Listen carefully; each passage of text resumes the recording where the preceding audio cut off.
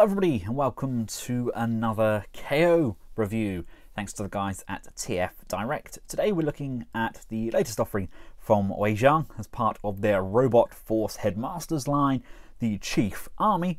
This is ZHUGE Fighter or ZHUGE Fighter or ZHUGE, however that is pronounced, I have no idea.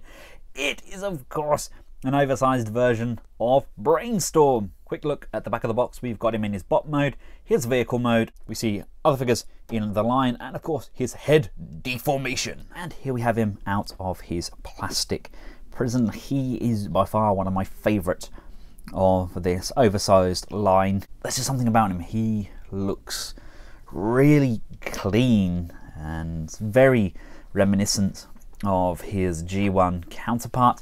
Now, I didn't own the original. I believe it was a Walgreens exclusive, so we had to pay a little bit extra purchasing it here in the UK through importers. But yes, this is the third of the Autobot Headmasters. We're still waiting for Chrome Dome to finish the original four. He comes with two of these blasters and this rather nice large shield. Now, before I get on to taking a good look at Brainstorm, when I reviewed Highbrow, I put the question out there, are these heads the same size as the original Headmasters? And the general consensus was yes. Now, I have since been rummaging through all of my old Transformer stuff and I found the old Junkian blacksmith version of Optimus Prime as a Headmaster.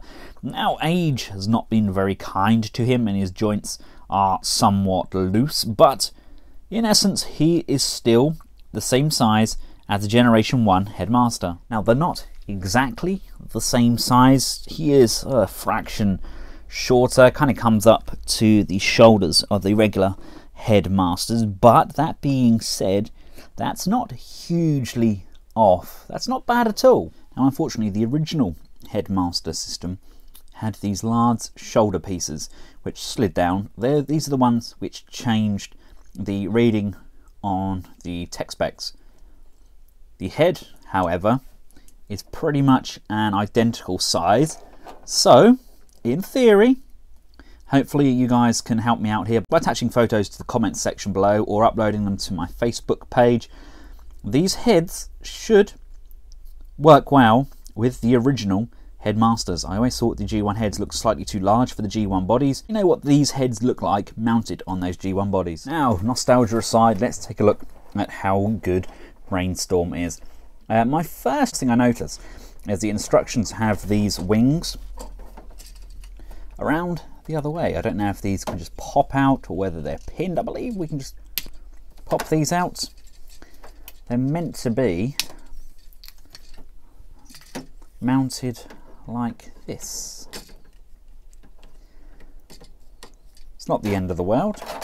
Shouldn't really have to do that, but it's a very small price to pay. There we go. They're what they're meant to look like. They're meant to be clean, like so. But yes, here we have him. Probably one of my favourites thus far. We have articulation going down, up, left, right, and somewhat quizzical there. It's all based on the head connection from the Headmaster. The shoulders, friction joints up and around. We can come up to the side. We have a rotation on the upper bicep. We have a bend on the elbow. The fin sections can be brought to the back if you want a more streamlined look for him. Let's just remove his shield. I've pulled that out to the side because we do have rotation there on the wrists. The screws they've used are somewhat unsightly in my opinion and leave a little bit to be desired, as does the hollow forearms. The waist can rotate. We can have the legs come forwards and backwards and out to the side on a soft ratchet. We have a rotation at the thigh.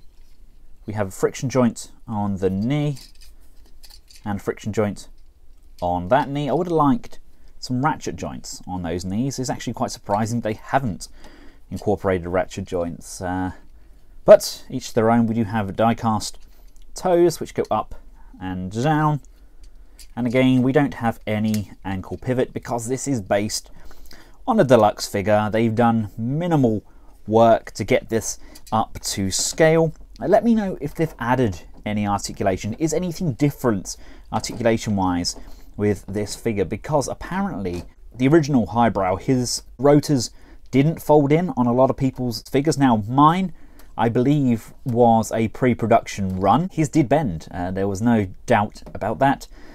But a lot of people were saying that their Hasbro versions, his rotors didn't bend at all. I'm just thinking that maybe that's something they stopped for production runs due to QC or fear of breakage. Yeah, but mine did it. But the Jiang did it a lot smoother. Everything else is sculpted. Very nice detailing on this guy.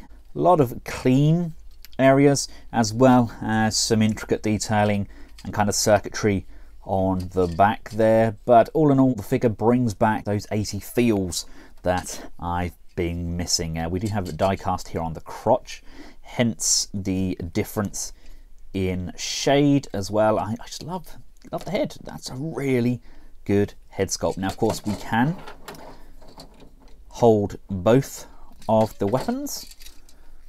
I do like what they did with the nose cone, actually making it into a shield. That was a nice idea. I would have liked more range on these arms. You can't really bring them out to the side without having it unnaturally go above the head, but there's definitely enough movement on this figure to get some nice dynamic posing. And for the peaceful brainy type, he doesn't half look badass. And here he is with his comrade in arms. They do look very good together, don't they? And I'm glad we don't have an absolutely massive Jiang kind of robot force symbol like we do on these two. It's far more discreet with Brainstorm. I really like how they all look. I like how they're different scales as well. They're not all exactly the same size, and that works for me.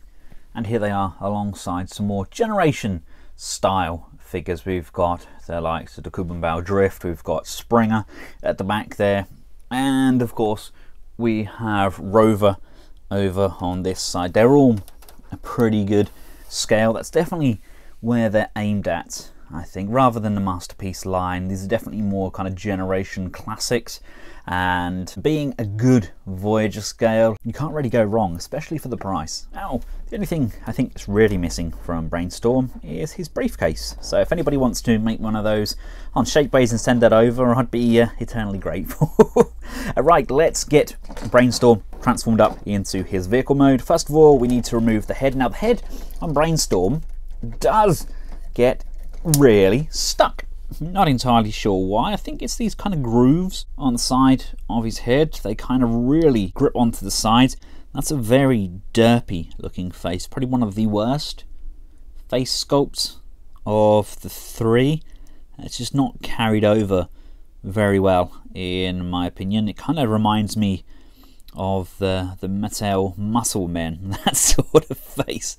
But yes, we do have a little bit of articulation on these. As previously stated, the head is ball mounted, and if we just untab these arms, there we go, we can move those out slightly to the side. It's nothing overly amazing. The legs can move forward and bend at the knee, so he does sit in a very nice sitting position, but we do have a very exposed mask on the back.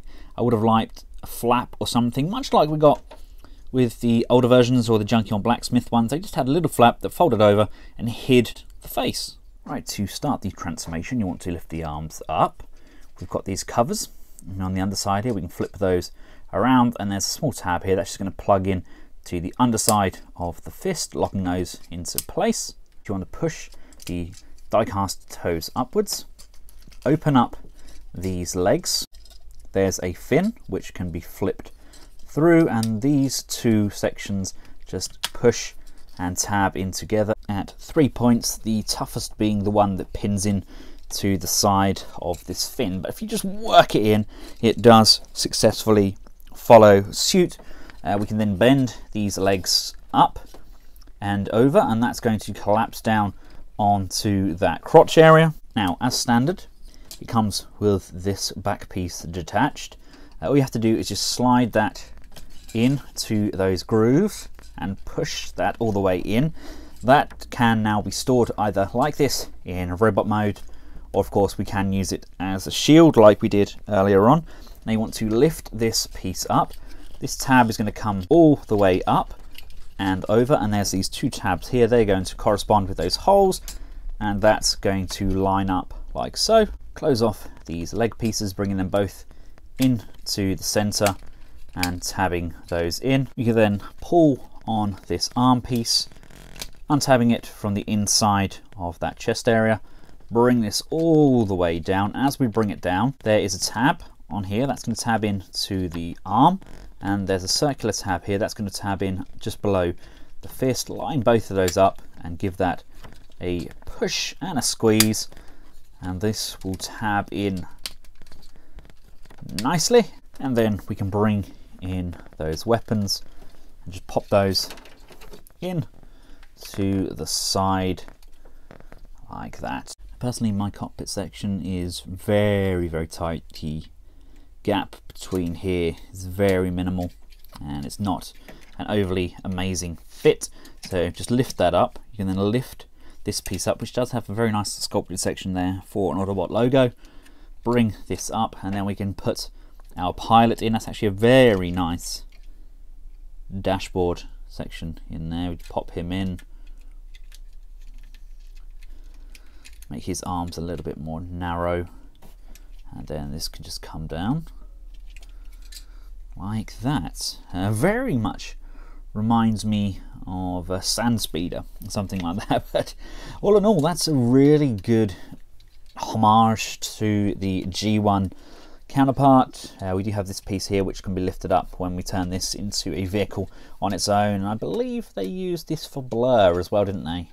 So I don't know if they used this piece in his transformation at all, or whether he used it as part of his vehicle mode. But we do have this wheel at the front and these two wheels here, which means he can kind of roll.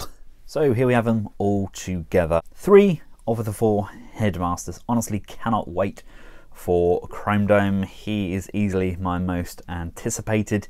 I love what they're doing here. Honestly believe this is the size that Hasbro should have done them in the first place, but as you all know, that's not always the case and not always possible for these companies to tick every box for every fan. But personally, I like how these all look together. I like that they're not all exactly the same size, and they do have a very unique look to them. And props to Hasbro and Takara for the initial designs, because they have really brought the Transformers from my childhood into the 21st century, and in turn captured a lot of new fans and have kind of rekindled this interaction between parent and child. The parents saying, oh yes, I had one like this, and we do this, and pew pew pew pew, and there we have one happy parent and one extremely happy child. Thanks again to TF Direct for making this review possible. If you found it useful, feel free to give it a big thumbs up, share, and of course subscribe, and make sure you hit that notification bell when you subscribe to get notifications of when I upload more awesome content. Until next time, from myself and the Jiang Robot Force oversized version of Brainstorm, thanks for watching. Goodbye.